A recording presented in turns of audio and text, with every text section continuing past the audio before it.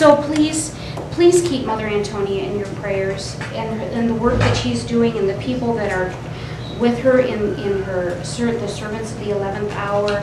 The work that they are doing is so important. There's so much more I could tell you, but I want Mother Antonia to speak to you. I just know you'll be blessed. I know I was. I love you.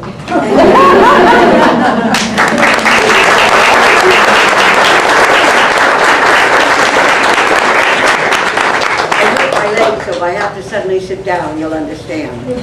Those things that happen when you're in your 80s, you know. But I'm here from the Mesa prison in Tijuana. That's been my home for 33 years, 5 days a week. Now on Saturday morning I go to the convent and stay until Monday morning early so I get back on time to send my sons to court. And that's my mission, that's my life, and it extends way beyond. I want to tell you that all that I have to say today, I pray the Holy Spirit is in you and in me, and that all that I have to say will be the honor and glory of God. And I say it in the name of the Father, and the Son, and the Holy Spirit. Amen. You know, you started out singing that song about heaven. My hearing's not so hot, but I heard the word heaven many, many, many times. And I heard John Wooden talk. He died last night, apparently. And I was blessed to be the speaker when they awarded him with the Caring Award. They came from Washington, D.C. because he wasn't able to make the trip. He was a beautiful man, loving man. And I don't know much about basketball, but I can tell you he was a great man. He was a great human being. And they asked him about death. And I heard it this morning. I don't have a television in the prison, but I heard him say, they said, "Are you afraid of death?" He said, "Oh, of course not. Of course not." That's great. That's something wonderful that's going to happen. Something wonderful.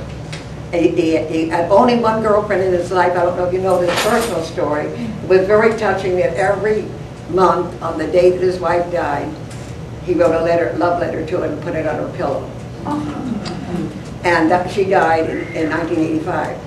Wow. And they asked him, "Would you share this great love you have with others, how a love lasted so long, that you met when you were young and never there was another love in her life or yours?" And he said, "Well, I'll try to. You come back next year." So the writer or friend came back a year later, and he said, "It's too soon." It was only 15 years since she died. He couldn't talk about it. But now he knew that he was dying, and he's going to meet her. You know, there's a God. He was happy. He brought happiness to people. He respected people. He was humble. He didn't think it was the greatest of anything in the world, except being God's child and been gifted to be able to do incredible things because of the incredible people around him. You know, and that's the truth of all of us. You know, that one of the things that I thought, all the songs are reminding me of the things that I talk about usually. And there's so many things to say when you've been in prison so long. When he talked about death, and you talked about heaven, which remind me of John Wooden's death, remind me of Paul Lundquist, her father, that was my beloved Paul, and that served the mission in Tijuana with such love and such hardship and such pain, even in his dying days.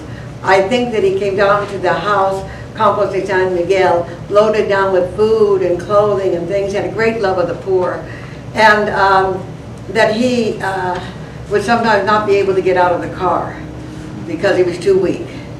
And the women would run out and help him into a chair where he'd collapse, and he'd be dripping wet. And they'd say, and he learned to like potato tacos and peanut butter. He said, "Delicious, it's delicious." And they'd make him that and bring it over the chair, and they'd say, "Well, we don't think he'll be back again." And the next day he'd be back. And I think he came very close to his dying day. Maybe it was 2 weeks, maybe not much more than 2 weeks before he died. He still had something to give. There were still people hungry. There were still prisoners that didn't have a shirt.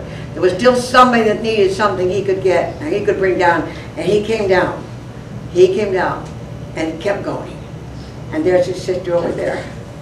And he died that way. He was a man that knew what he needed in life. He knew that he didn't need something. Something. Most of people, you know, I read where, you know, you all know the story where Peter and John went to the temple, and the man put his hand out that had been crippled for 18 years. He was waiting for something. And Peter told him, silver and gold we do not have, but what we have we give to you. Jesus Christ. In the name of Jesus Christ, pick up your mat and walk. In the love of Jesus. Not mine, not Peter's, but in Jesus Christ. And he did. He was waiting for something, and instead he got someone. And many people are waiting for something, and what they really need is someone. We all need that someone, and the one is Christ, is our Lord.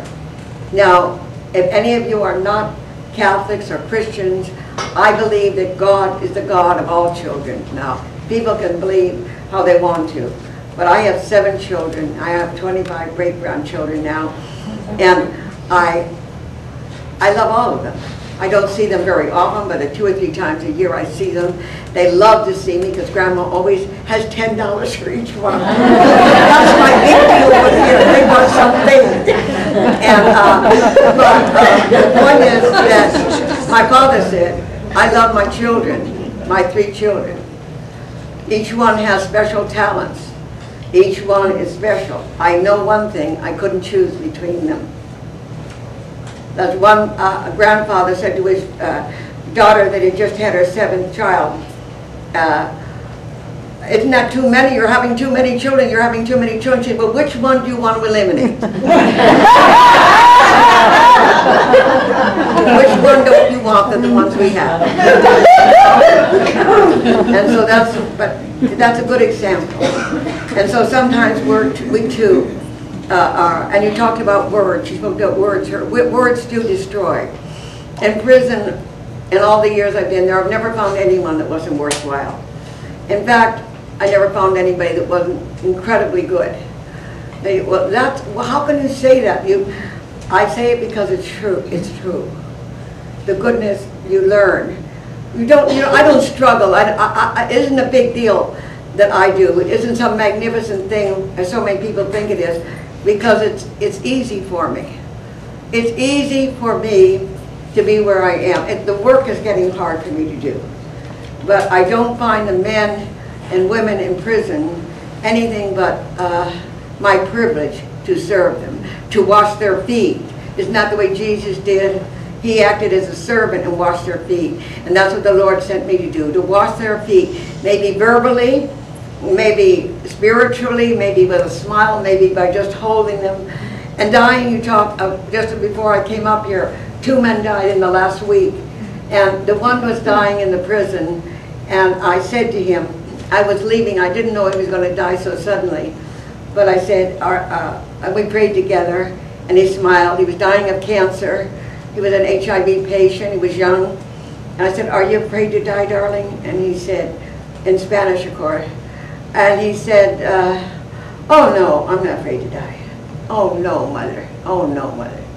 I said, I'm so glad.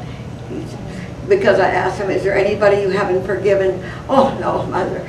I've forgiven everyone. I pray that God's forgiven me. I believe God forgave me because he died for me. And angels are going to come for you, Jose. Angels are going to come for me. I just imagine that in my mind. And that's going to be so wonderful. And so soon, Mama. So soon. And that's the way they die. They die. And nobody is afraid. Nobody I've ever seen die, I've seen, I don't know how many people, at least 200 people died. I've never seen one afraid. Not one. I've seen one, and they all ask for what you'll ask for. They don't say, God, please give me justice. They say, God, mercy, Lord, mercy. That's the word. That's the word you want for your children, and your grandchildren, and your brothers, and your sisters, and everyone else. And to forgive. You know, if I could give you a gift today, like you've given us here, I think that's a gift I'd leave with you. If there's anyone you haven't forgiven, don't go on.